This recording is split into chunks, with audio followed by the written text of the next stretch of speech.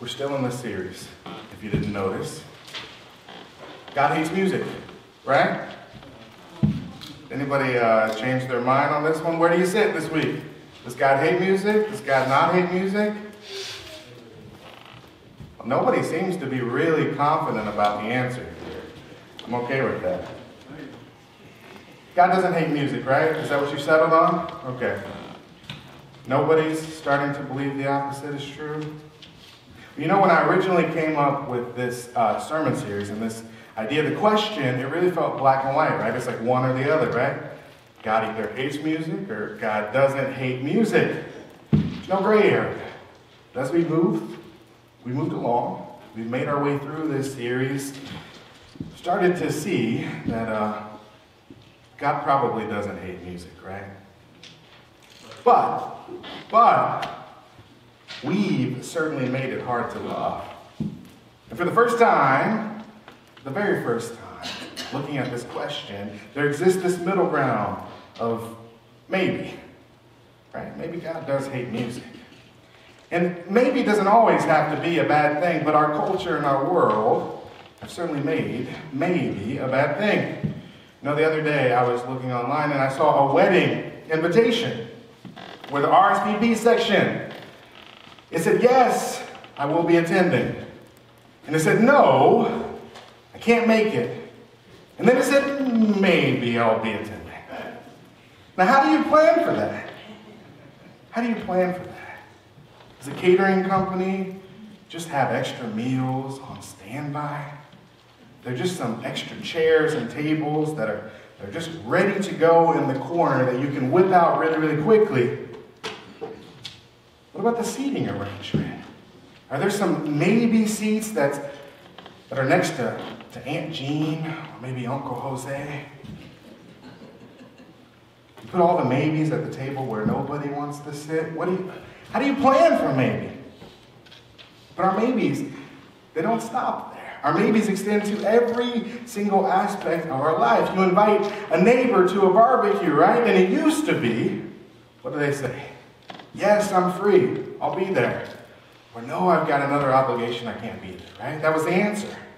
But now you invite a neighbor to a barbecue, and what do they say? Well, who's going to be there? And what are we going to eat? And what are we going to do there? And how long is it going to be? Well, maybe. I'm free that day. But just put me down as maybe in case something else comes up, right?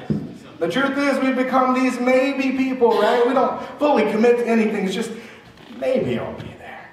It's really hard to plan for maybe, right? Maybe I'll come to that event. Maybe I'll come to that worship. Maybe if I feel like it. We don't say that part out loud, right? But we carry that in our spirit. If I feel like it.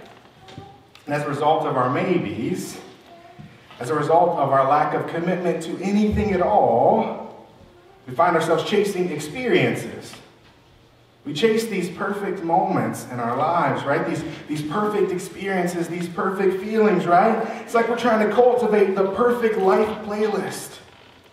Right? Everything's got to be perfect. If I can organize it to a T, it's going to be the most amazing experience ever, that we're chasing high after high after high after high. But when we're chasing these perfect experiences, we often miss out on the perfect experience. I want you to think in your head to those memories, those perfect moments that you've had in your life. Have they been arranged to a T by you? The best moments that you've had in your life, those moments that you go back to in your head when you've reached a low, you think back, man, it was so good. Man, I was so happy. Was that a situation that you organized, that you made perfect, or did it just happen? Or did God just show up and allow it to happen? The truth is, for most of us, the highs in this life, they come at random moments. They come in moments where we least expect it, right? In these moments where we've relinquished our desire to control the outcome. to control the moment and the experience, and we're just present. We're just present with the people that we love. We're just present with the God that we serve. We're just present in the kingdom and the creation of God. And you see, those moments are God-driven. They're not organized and arranged by us. And you may be asking yourself, what does this have to do with worship music? Well, it has everything to do with music, right? We chase experiences in worship too.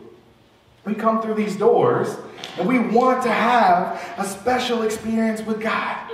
We want to have one of those moments where our soul is ripped open and the Holy Spirit comes down and embraces us and wraps its arms around us and says, you are loved. Right? That's what we want to happen.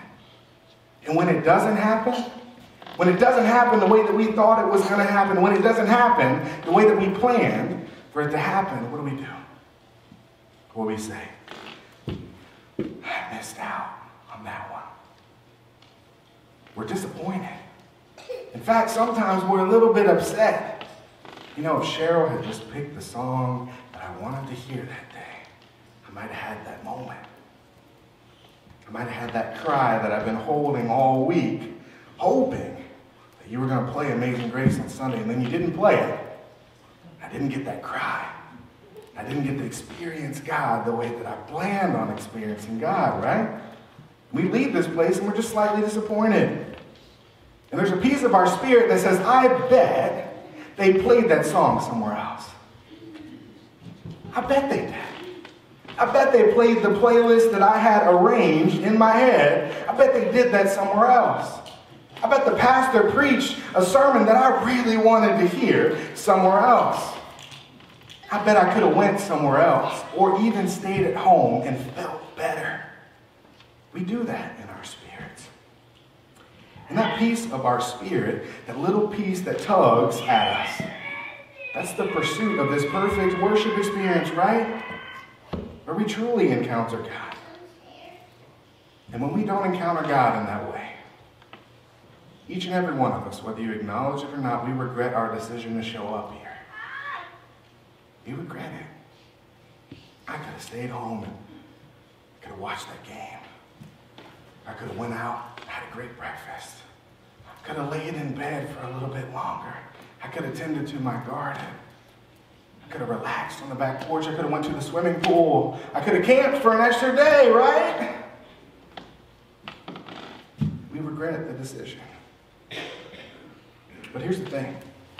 The only way that we truly encounter God, that we have that Holy Spirit moment that we crave, is when we surrender to God. The moment happens when we allow God to speak to us, when we chase God and not experiences. When we chase God and not experiences. You see, our music, it's a gateway into surrender. And with some songs, that surrender, it's an offering of praise to God. That's it.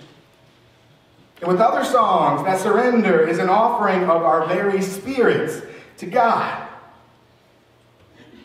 But music, no matter the form, no matter the offering, is always, and mark my words, always an invitation to the presence of God. But if we RSVP anything other than, yes, God, I will be present. Yes, God, I'm available. Yes, God, I will show up. Then we don't leave room for God to dwell. We don't leave room for God to show up. You see, music transcends because our commitment to praise is what ultimately shines through. In this series, our guiding thought has been Psalm 100, and it continues to be so. Shout for joy to the Lord, all the earth. Worship the Lord with gladness. Come before him with joyful songs. Know that the Lord is God. It is he who made us, and we are his. We are his people, the sheep of his pasture. Enter his gates with thanksgiving and his courts with praise. Give thanks to him and praise his name. For the Lord is good, and his love endures forever. His faithfulness continues through all generations. So one of the most beautiful things about contemporary Christian music is that there is a machine, right? It's growing into this huge industry that makes music, and as a result, you have a ton of artists that show up, which means you have to have a ton of songs, right? It's very different than hymn writing, because modern hymnists, well, there's not that many of them, right? So you get a couple great hymns a year. But with contemporary Christian music, you get a bunch of good songs. But with that, you also get a bunch of bad songs, right? And you have to wade through the waters of what's good and what's bad and try to find the great ones, right? And the song that we chose for this week is a song called 10,000 Reasons, Bless the Lord. Anybody know this song? So you've sung it a time or two at a different event. But if you don't know it, you're going to get to know it today. And so lots of contemporary songs don't feel like hymns, right? They're structured in a very different way. But this is one of the songs that does feel like a hymn. It's modern, but it does feel like a hymn because the melody is very hymn-like. It's singable. It's very easy to grab onto. And Cheryl's going to play that verse melody for us.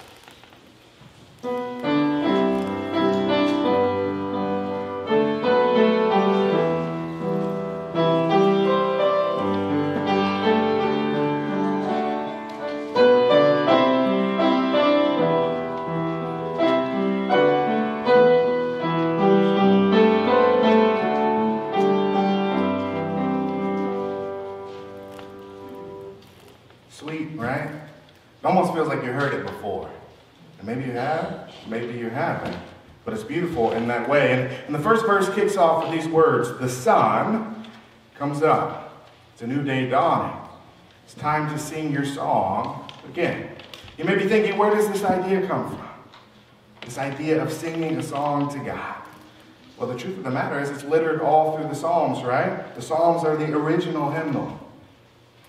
And it's all about singing praise to God. And this piece comes directly from Psalm 59.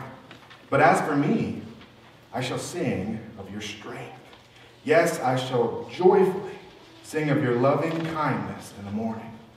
For you have been my stronghold and my refuge in the day of my distress. And the verse continues on, whatever may pass and whatever lies before me, let me be singing when the evening comes. And this part of the verse, it comes again from the Psalms, from Psalm 104 here. I will sing to the Lord as long as I live. I will sing praise to my God while I have my being. The truth of the matter is sometimes we hear words like this, we recite these scriptures, or we sing these verses, and we love it. But the application is where it gets tricky, right? I will sing to the Lord for as long as I live. Not just when I feel like it. Not just when I like the song. Not just when I have voice in my lungs, but for as long as I live. I will sing praise as long as I have my being. And then we find our way to the chorus, which is simple, elegant, and beautiful, right? It's very singable again, and that's one of the things that makes it holy. So Cheryl's going to play the chorus piece for us.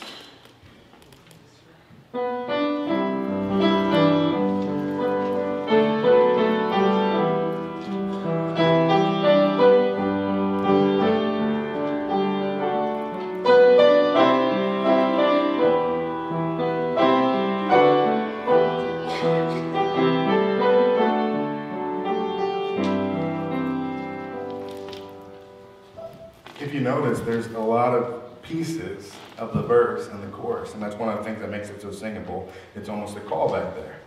And the lyrics kick off, bless the Lord, O my soul, O my soul. Worship his holy name. And like most pieces of this song, it comes directly from the Psalms again, this time from Psalm 103. Bless the Lord, O my soul, and all that is within me. Bless his holy name. And the chorus concludes with, sing like never before. O my soul, I'll worship his holy name. And this time we get Psalm 96. Sing to the Lord. Bless his name. Proclaim good tidings of his salvation from day to day. And I've said it many, many times. that most songs have some type of drop-off in the verses, right? And luckily for you, that we picked songs during this sermon series that don't have that drop-off from verse to verse. And this is another one of the songs that really doesn't have a drop-off. All the verses are equally good. But for time's sake, we'll jump to verse 3. And the truth of the matter is, if there's going to be strong verses, they're going to be at the front and the end, right? Alpha and Omega, beginning and end, right? It's intentional. And verse 3 kicks off with, and on that day, when my strength is failing, the end draws near, and my time has come. It's one of those moments, right, where we're singing about the end of life, but it sounds so beautiful, we don't even recognize what we're singing. But that's what we're singing about here. And this time it comes from Psalm 73. My flesh and my heart may fail, but God is the strength of my heart and my portion forever. And then the verse continues on, still my soul will sing your praise unending. 10,000 years, and then forevermore. And this piece is broken up into two psalms. So the first comes from 89. I will sing of the loving kindness of the Lord forever. To all generations I will make known your faithfulness with my mouth. And also from Psalm 5. But let all who take refuge in you be glad. Let them ever sing for joy, and may you shelter them, that those who love your name may exult in you. And there's two scriptures in all of this psalm that stand out, scriptures that are touched on, but may not be directly quoted. And I want you to hear these. The first comes from Psalm 30. You have turned for me my mourning into dancing. You've loosened my sackcloth and girded me with gladness, that my soul may sing praise to you and not be silent. O Lord my God, I will give thanks to you forever. And the second scripture is from Ephesians chapter 5. And speaking to one another in psalms and hymns and spiritual songs, singing and making melody with your heart to the Lord. That's our call, my friends. In this moment and all the moments to come, that we might make a melody in our hearts that sings to God. Can you close your eyes for me? Just want to sit in this moment. Sit in reverence of the wonder of God, that we might truly let these words in this scripture speak over us. Bless the Lord, O my soul. O my soul, worship his holy name. Sing like never before, O my soul. I'll worship your holy name. The sun comes up, it's a new day dawning. It's time to sing your song again. Whatever may pass and whatever lies before me, let me be singing when the evening comes. Bless the Lord, O my soul, O my soul. Worship his holy name and sing like never before. O my soul, I'll worship your holy name. You're rich in love and you're slow to anger. Your name is great and your heart is kind. For all your goodness, I will keep on singing 10,000 reasons for my heart to find. Bless the Lord, O my soul, O my soul. Worship his holy name. Sing like never before, O my soul. I'll worship your holy name.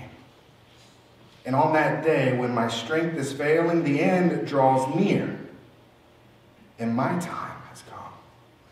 Still, my soul sings your praise unending.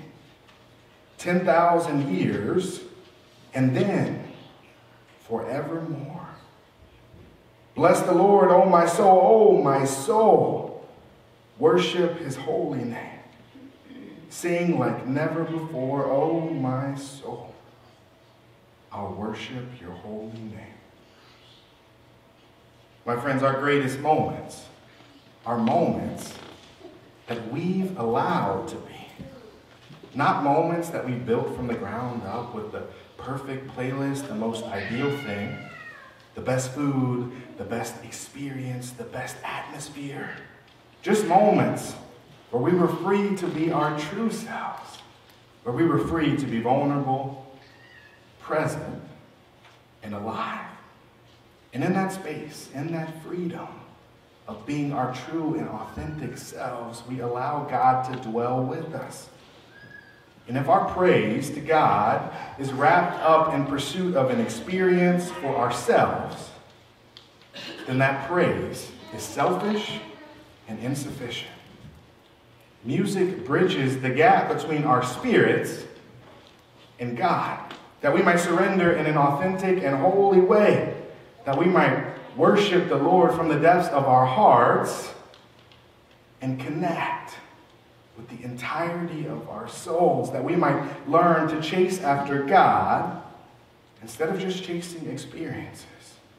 Because in the midst of our pursuit of God, we always find God. And in our surrender to God, we find ourselves. And speaking to one another in psalms and hymns and spiritual songs, singing and making melody with your heart to the Lord. My friend, you've been invited in this moment to dwell with God. But it's up to you to fill out the RSVP. So what's it going to be? Going to be yes? Is it going to be no? Or is it going to be maybe? Shout for joy to the Lord, all the earth. Worship the Lord with gladness. Come before him with joyful songs. Know that the Lord is God, that it is he who made us, and we are his. We are his people, the sheep of his pasture, and enter his gates with thanksgiving and his courts with praise. Give thanks to him and praise his name. For the Lord is good, and his love endures forever. His faithfulness continues through all generations.